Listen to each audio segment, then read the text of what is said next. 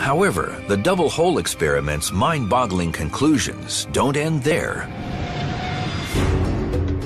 In recent years, technology has allowed scientists to perform a fascinating variation of the test.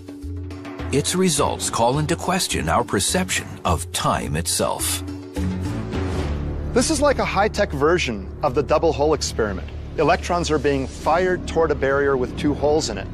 But the scientists can delay their decision about whether to observe the electrons until after they've passed through the holes, but before they hit the screen. It's as though I'm on a baseball field, and there's a baseball being pitched toward the barrier with the holes in it.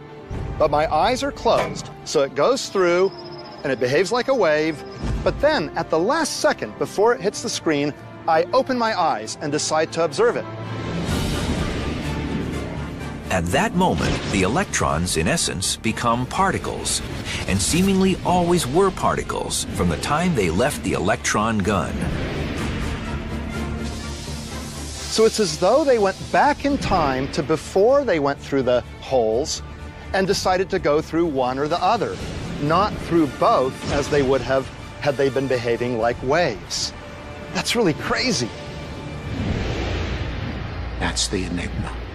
That our choice of what experiment to do determines the prior state of the electron. Somehow or other, we've had an influence on it which appears to travel backwards in time.